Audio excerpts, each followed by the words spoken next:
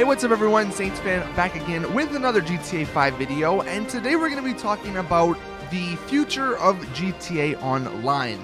This is a topic that many people want to know the answer to, and everyone has their own separate speculations as to what's going to be happening in the future. But over the weekend, we actually learned some information which might surprise some of you guys. So this is coming from Yan over on his website, but he says the title of his post, GTA Online updates are going to start slowing down. Now, there was a rumor going around last year sometime that in 2017, in the summer of 2017, the GTA Online updates would sort of stop coming out, since Red Dead Redemption 2 would be a few months away, so they'd be focusing on that, and then GTA 6 after that. And ultimately, we don't know a definitive answer. This just comes from some of the people, some of the sources that Yan has in ROCKSTAR. So this is basically some people at ROCKSTAR telling him what's going on. What he actually heard was that GTA Online updates are going to be slowing down this year and then stopping around the time Red Dead Redemption 2 will release. So later on at the end of this year. And then he asks some questions here. He says, you would think that ROCKSTAR would want to end GTA Online with something big, but what if we've already got that something big? I mean, basically the entirety of last year was huge DLCs. And the most recent one, the Import-Export DLC, that's another huge DLC. Apparently, according to him, that DLC, the Import-Export one, was supposed to be the last GTA Online update. Because of shark cards, and because of all the money GTA Online is making, Take-Two, the publisher of the game, not ROCKSTAR, Take-Two, they obviously don't want GTA Online to stop producing DLCs, which in turn would stop producing money for them. And it seems, according to his post, that within ROCKSTAR, within Take-Two, there's sort of a split, because Take-Two want ROCKSTAR to continue making DLCs, which makes them money, but ROCKSTAR are kind of done. They're like, we've all the ideas we had, we've made those as DLCs, and we're gonna continue going on to future projects, Red Dead Redemption 2 and GTA 6. And because of that, Yan says that since they are quote-unquote out of ideas, I mean, there's so many ideas there that could be had with GTA Online, so I wouldn't say they're out of ideas, but they're out of the ideas that they started with, I guess you could say. But he asked a question, what happens when the devs are out of ideas and resources, but they are forced to make more updates by the publisher? They come up with smaller and less creative updates, maybe reusing content from previous updates and use them in a different way. So if the DLCs will, or if they do continue this year, and I think they will just because of the amount of money GTA Online brings in, we might not get as big of DLCs as we got last year. We might not get an Import-Export DLC, a CEO update, a biker update, It might be smaller, more focused updates, which could be a good thing, but it looks like it's not going to be these gigantic updates with 20 cars and all these amazing gameplay concepts or ideas. And if you're wondering sort of what he means and what I mean by saying the devs are out of resources. So ROCKSTAR Games is split up into a few divisions. The main two are ROCKSTAR North and ROCKSTAR San Diego. Now ROCKSTAR North, those are the guys that make GTA. And then ROCKSTAR San Diego, those are the guys that make Red Dead Redemption. Now, there is some people from ROCKSTAR North who help on Red Dead Redemption and vice versa, but that's kind of what happens, or that's kind of the layout of their two dev teams. At the moment, ROCKSTAR North is currently divided into 4 parts.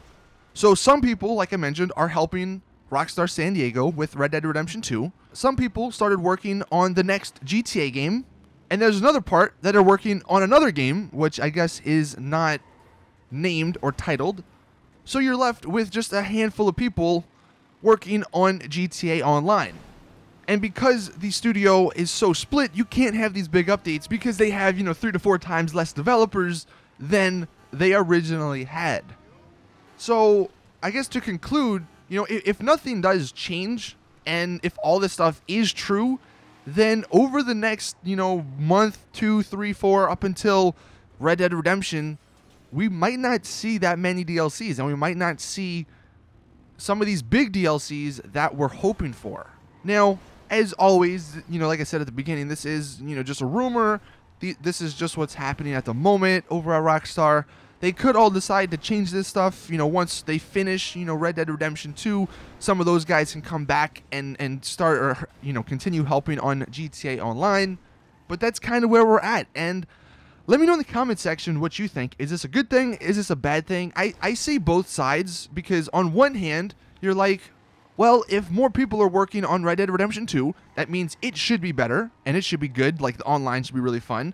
And then if other people are working on GTA 6, maybe we'll get that sooner. So even if the updates, start stopping, I guess, then we only have to wait a year or maybe 2 to get GTA 6, and we can continue playing, the new game.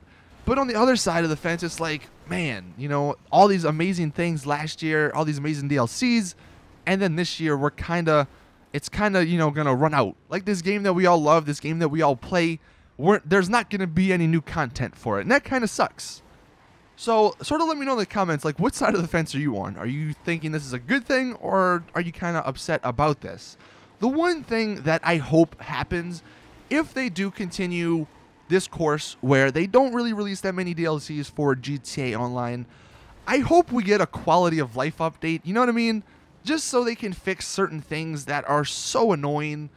I mean, I don't want to go through the list, but just maybe fix the homing launcher. Maybe you can only lock on to aircraft that has rockets or has, like an attacking capability.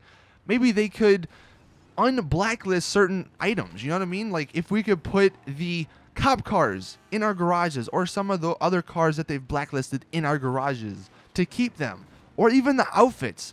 Let us have free reign over the outfits.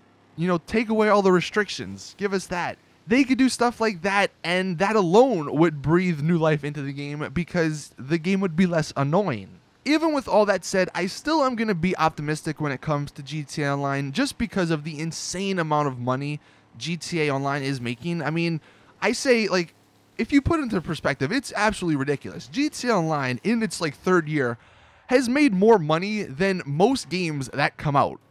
And I think what Take-Two wants to do is they want to continue making that money up until the next GTA game.